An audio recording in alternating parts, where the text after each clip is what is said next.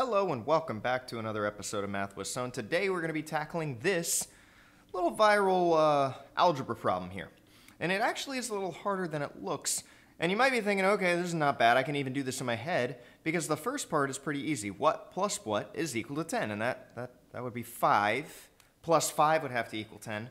But I'm going to do it algebraically too because we have two of the circles. So I'm going to call that 2x would equal 10, which means that the circle, which is x, would equal 5. Okay? I don't want to do a circle because it looks like 0.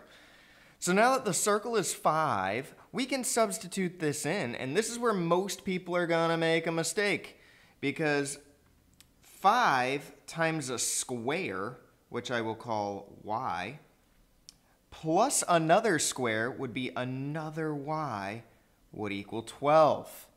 And 5y plus y equaling 12 ends up being 6y is equal to 12, which when we divide, we get y is equal to 2, so our square is equal to 2. All right, and now we can substitute some things in again.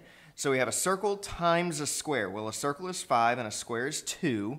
So 5 times 2 minus a triangle, so I'm going to call that minus q for triangle, because why not call triangle q, times another circle. Well, circle is 5, so times 5 will equal another circle, so will equal 5. All right, so we got 5 times 2, that's 10, minus 5q, which is representing triangle, will equal 5. Subtract the 10 over, negative 5q will equal negative 10.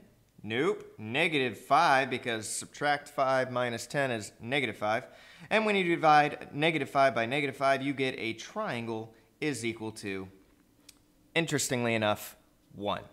Okay, that's a quick one for you. Until next time, everybody, stay positive. I will see y'all later. Bye.